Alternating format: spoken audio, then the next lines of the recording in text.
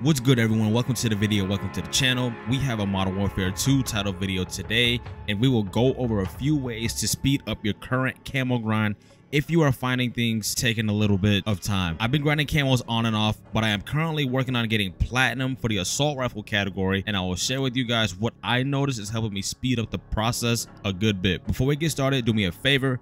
Hit that subscribe button. I upload 2 videos a week every Tuesday and Friday, so subscribe for more Call of Duty content and overall gaming content.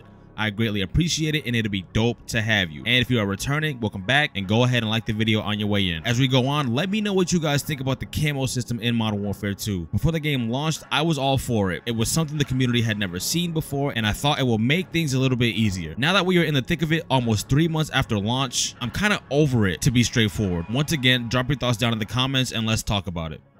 Also, check out my guys over at Waves Customs. Use Waves Custom in-ears for the gym, playing and recording music, and of course gaming.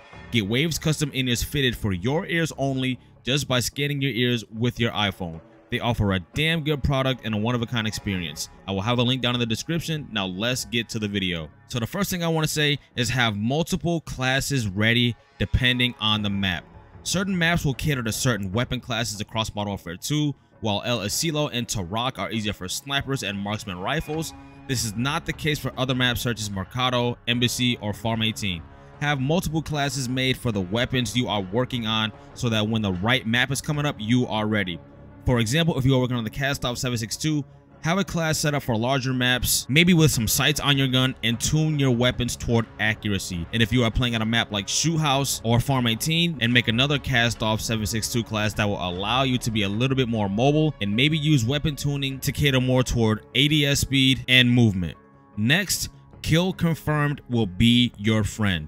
Kill Confirmed is a classic game mode that will help you level up weapons. Obviously, the goal of Kill Confirmed is to eliminate enemies and confirm that elimination by running over the enemy dog tags, which drop after you kill them. The Kill Confirmed game mode grants you experience for the kill and any dog tag that you recover. You also get points from denying an enemy tag from collecting your friend's dog tags. This is a great way to level up weapons if you prefer the classic team deathmatch feel. The games aren't as long as modes such as Headquarters and Hardpoint, making this one of my favorite game modes to help rank up weapons and grind camos. For example, if you're trying to level up a knife, which is pretty difficult to do for the most part, you can get a kill with your primary weapon and switch over to your knife to run over and grab the tag.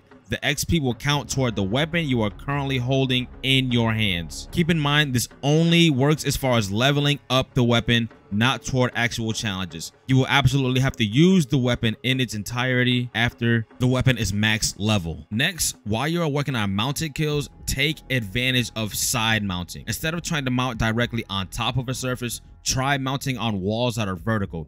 Some of you may not know this, but these count as mounted kills as well. Objectively, you may even be a little harder to see, and you will absolutely have a great deal of cover when taking advantage of the side mount. Mounting directly on top of surfaces where your head is exposed seems to get you picked off a little easier. If you made it this far in the video, thank you for sticking around, and if this is your first time here and you are digging the content, go ahead and subscribe for more Call of Duty and overall gaming content. I upload videos 2 days a week, every Tuesday and Friday. Thanks again. Now let's get back to the video. Next, you're going to want to use decoy grenades as your tactical. Any XP that you earn while in the map also counts toward the XP on your weapon. That means assists earned by throwing your decoy grenades will help you earn more XP for weapons. This will help with harder guns or the guns that you find you are having a hard time ranking up, like launchers and riot shields. Remember to throw your decoy grenade toward hotspots on the map every single life to earn maximum XP over the course of the match. This next one is pretty obvious, but take advantage of Shoot House and Shipment. Obviously, these 2 game modes allow you to get in the most engagements possible in the least amount of time, with Shipment pretty much being an overall pedal to the metal non-stop action map. Shoot House allows you to really play how you choose to play with the different sections of the map. I recommend Shoot House over Shipment for this reason. If you have the choice, often the developers swap out one game mode for another, but most definitely take advantage of these 2 game modes to get these camo challenges done faster. And lastly, crouch on high ground. When you are ready to start knocking out the crouch kills, try and find high ground and crouch. This will keep you from crouching around on the ground level, which seems to be a little bit of a pain in the ass. I noticed when playing Shoot House hanging out in the office or on top of cargo crates to be able to pull off these kills. Take advantage of being on high ground. And I'm gonna go ahead and wrap things up there. I hope you gain some value and or entertainment from this. And if you know any tips and tricks to help speed up the camo grind that maybe I missed, drop them down in the comments. I would love to hear from you guys. And until next time, that is what we're gonna call it. All y'all take care, and I'm out.